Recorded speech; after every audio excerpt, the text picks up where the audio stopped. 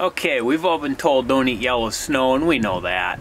Now what happens if you eat the nice, fresh, fluffy white stuff? We're gonna take a jar and melt it down, see what's in it. Okay, 1 jar of nice, fresh, new fallen snow that just fell this morning.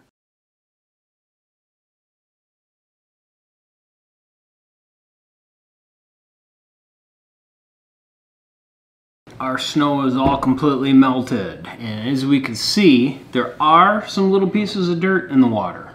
Not a lot, but some little chunks of dirt floating around. Now, I want to know how much dirt is, how much solids are actually in the water, whether it's actually clean and good and decent to drink or not. Now, I have a total density meter here. It measures how many parts of solid are in the water. Now I have some tap water. I've got some pretty bad water. I've got some filtered water, some RO filtered water. I have some bottled water out of the store, which we will try.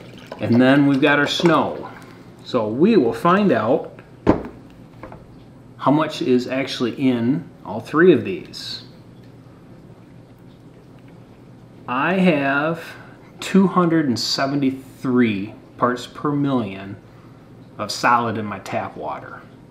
My tap water doesn't taste the greatest.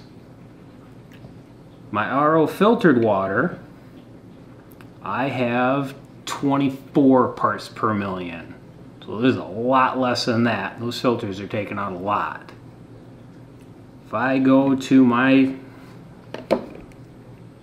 bottled water, I have some pretty bad bottled water here. I've got 279. It's got more dirt in it than my tap water. That's crazy. And then we come to my snow.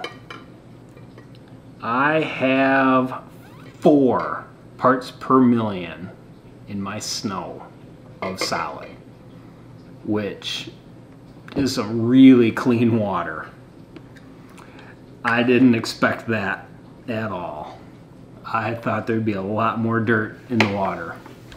So, I wouldn't want to eat yellow snow. That's pretty nasty.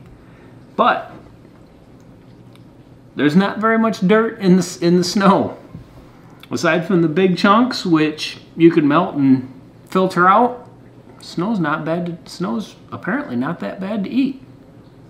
So, if you enjoyed it, subscribe. And I learned something. Hopefully you did too.